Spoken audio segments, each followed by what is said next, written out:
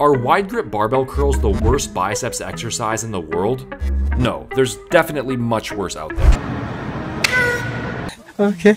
However, keep in mind that when your hands are out wide with the shoulders externally rotated, the biceps would naturally want to curl inward from this position, whereas with a straight bar, the resistance is going to be locked onto a fixed vertical line.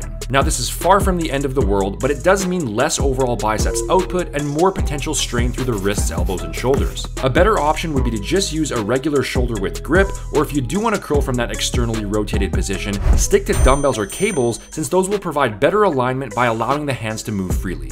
To get your free training and nutrition plan, check the link in the top comment.